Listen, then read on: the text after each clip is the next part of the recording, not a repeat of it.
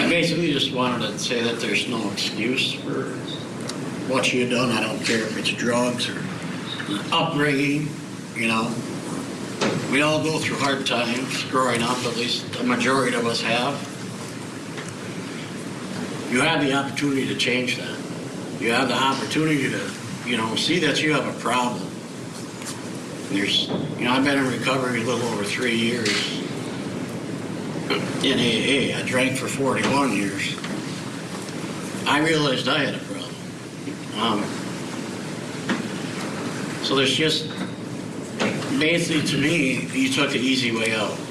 It's you did the most cowardly, weakest things that you could do possible. You know, you meet a person in school, you say he's your friend, you become friends, become girlfriend, boyfriend, lovers, gain his trust. An innocent person that's very kind, would do anything for you.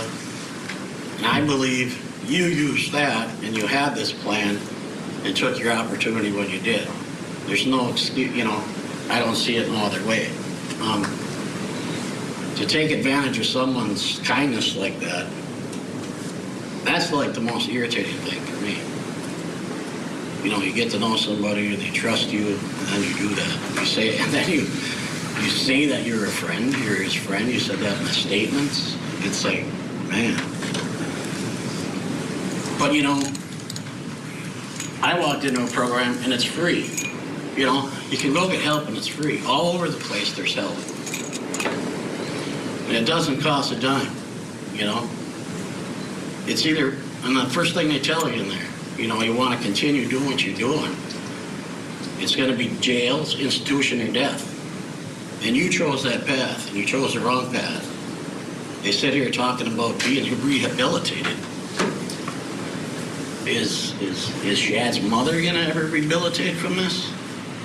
No, but you can go to an institution, you can go to prison and try to be rehabilitated, but I don't see no reason why you'd have parole after the doctor had just mentioned once you have so much damage that it's irreversible. You know, so why would... Don't make no sense to me even to have the option of parole to come back and to gain someone's trust like that again. And, you know, because that is like the lowest thing a person can do. You know what I mean? I just don't understand that. And the biggest thing is, you know, like I said, you know, the help is free and it's there.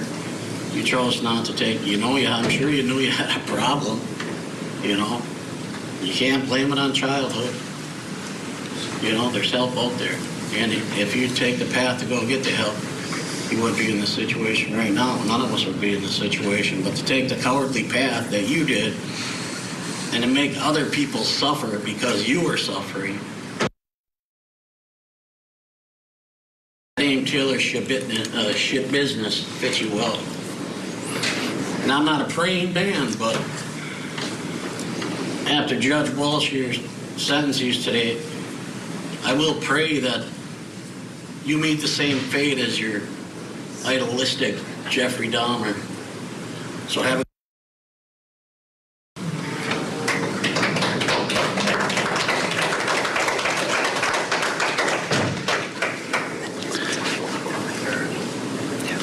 and then the next speaker will be a statutory crime victim, so we'd ask the media to be advised of that, Judge.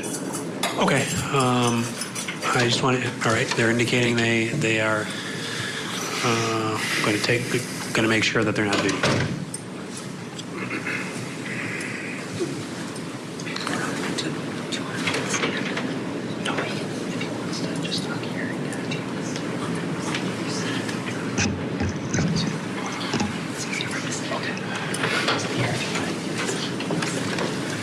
Yeah, that's fine. And if you could just, sir, before you start, if you could just state your name for the record. Michael Thyrion. Okay, go ahead. Taylor, I just wanted to say that I forgive you for what you've done to my son. And, yeah, you made a bad choice, and now you have to live with it. But, you know, I'm gonna miss Shad. He was a wonderful child too. Growing up, just mild mannered and just happy, and I know you made a bad choice, and like I said, I forgive you, and I'm gonna ask the judge if he can, if she can see the streets again sometime. It may not be soon, but I believe everybody makes bad choices, and maybe not to this scale, but I think there's a lot of hope for you. I think, you can make use of your time and be a better person and do great things yet, so it does no good for me to hate you,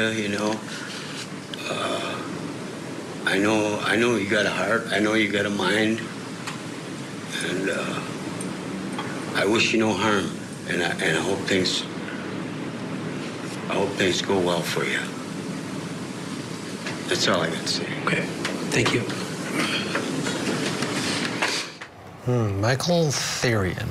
That was out of left field. The dad, after the uncle called her all kinds of names, Totally gets up different. there and says, I'd like her to see the light of day at some point, and forgives her. Wow. Wow, that's something you don't usually hear, but every once in a while we do hear victims come in and say it like that. And the uncle, though, completely different demeanor from him. Great story from him that he was able to get over his addictions, but it was after a long amount of time.